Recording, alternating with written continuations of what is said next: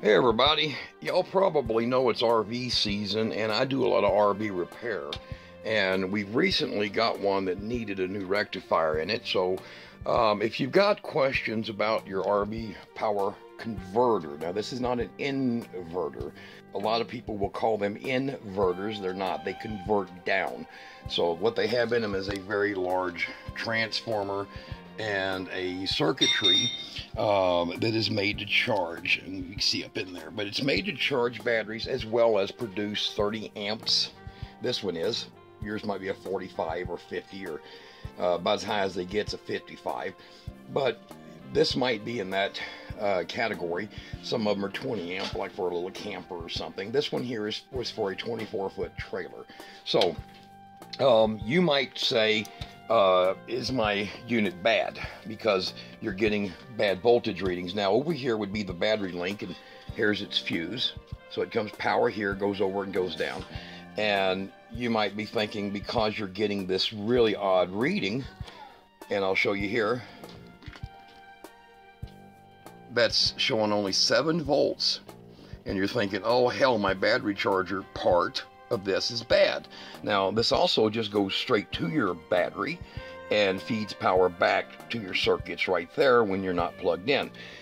In this one's case, it needed a rectifier, so we replaced the rectifier in it. But I'm going to show you that when you read that voltage right there and you get an unrealistic voltage and it doesn't make any sense, I'm going to show you that if it's 0 voltage, it's bad. If it's showing 4 or more volts, it's actually good, but it's waiting on you to be connected to a battery. Okay? Now, right now I have this hooked up. The battery has got 12.7 volts in it. And this is that battery. If you look at some of my other videos that I restored, this battery is about 12-year-old, 15-year-old. I don't know. It's an old battery. I think it's a 15-year-old battery. And you can look at my other video on how I restored that one. Go look back on that, and you'll see here. Now I'm not connected to anything. The wire for that is hanging right over there. So we're hooked up. I've got a multimeter on it right there showing 12.82 volts. And we're going to hit it with a load. Now these items, if I use this, and this here is going to really, you're really going to want one of these. It's a UNI-T, and I will put a link where to get this thing. It's for DC and AC amps. It's not like one of these. It's only good for AC amperage. So you will have nothing that you'll get out of this thing for DC amperage. But you want to learn how to work with DC amperage, because testing these items and knowing whether or not it works good is important. Now with the rectifier bad, this still produced the voltage, but it produced no effective charge. In other words, right now it's sitting there charging nothing. Just whatever it's sensing static-wise out of the wire, see, nothing. Points. So the wire itself just has resistance. So now I'm going to show you this. I'm going to hook it up to the battery. See it immediately jump up to 5 amps and come on back down as the voltage increases over here to charge rate. And it's going to hit where the battery rests at and then go up. So now, once again, I'll disconnect it, wire's loose, and we're going to go ahead and hook this wire up. And I'm going to pause and hook the wire up because I don't want to arc nothing. And then I'm going to show you with a drawdown how you're going to prove how well your charger actually does work. So you want to be able to use this to draw that battery down hard, and then you're going to see the response of your converter charger and how it handles it. Now a 30 amp converter charger should charge your batteries not at 30 amps, but at 7 to 15 amps. Mostly a 30 amp will charge at about 6 to 8 amps.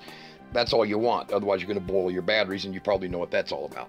So the second thing is when you're dealing with RV batteries, guys, people, always check your water the whole time you're using these. Make sure it don't drop, because that's how they get cooked. That's how RV fires happen, and that's how you'll see the melted tops or posts of these batteries, is from that constant, never-ending 8 amp charge that don't ever go away. Or in some cases, if you have a 45 amp, you probably got 20 amps going into 2 or 3 batteries. You will eat a battery. Don't do that. So this little unit right here is going to put a load on the battery. that's going to be hooked to here. So let me pause and we'll get that hooked up. All right, now we're hooked up. I've got it clamped on there just for making sure it'll get the amperage through. And right now we are trickle charging. That's all we're doing. And you can see the numbers are kind of jittering around a little bit. That's just because the electrolyte in the battery is responding. So you're at slowly dropping. It'll eventually drop to about 1/4 of an amp. Now, here is the voltage in the battery right now. It's going to hit about 14.1, and then it's going to just basically sit. And that's the way they're supposed to do. If they're sitting anything higher than that, you got problems. Your converter's bad or your rectifier's fused inside. So I'm going to show you the load, and you can see the current voltage right there. See the needle? It's at about 13.8, and we're going to put a big load on it, and I'm going to show you how the amps go up. Okay, so there's the load. You're going to watch these amps right over here. Up they go. And you're going to hold this and see when it starts to slow down, that's about your peak. So in my case, my peak was 8.3 charging amps. This one right here is rated at 8 charging amps. So that's exactly now what it's supposed to do. Now, some of them, if your rectifier is bad, it could literally spike to 40 amps. And I've seen it happen. Takes the whole load out of here and just dumps it all in the battery. In this case, it worked perfect. Rectifier's fine. And now you'll see here, the amps will slowly start going down as the battery starts to absorb more. And the unit will keep answering with little spikes. You see those little spikes right there? And right now we are at 12.68, 12.7, and the battery is being brought back up. See how well that works? And you watch over here, as you noted. And you see how that does that little jump back and forth? That's basically the unit checking with the battery constantly to see where it needs to be. It's an automatic charger. Most all of these are automatic, and it has a sensor circuit in it that will kind of switch on and off to determine when it needs that extra power. So now we're coming back up. 13.4 volts. Now, replacing the rectifier in these is pretty straightforward.